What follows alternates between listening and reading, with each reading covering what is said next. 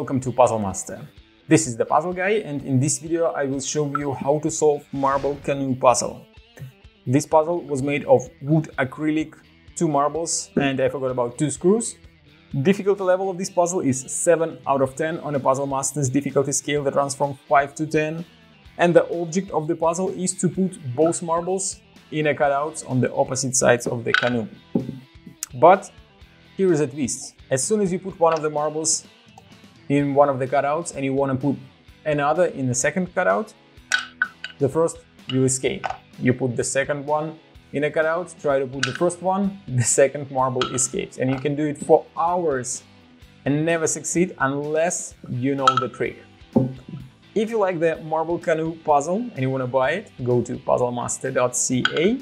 And if you want to see the solution of this puzzle, keep watching the video. And now I will show you how to solve the puzzle. The trick is quite simple. All what you have to do is just to spin the puzzle.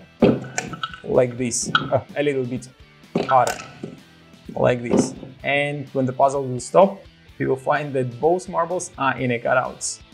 And that is the only way how you can solve it. You can try to flip it upside down, put the marbles in the opposite corners, and then try to flip it back quickly so that the marbles will be in a cutouts. But I don't believe this way will help you to solve the puzzle. The only solution that works 10 out of 10 times is spinning. You spin the puzzle and immediately both marbles goes in different directions and they are in a cutouts.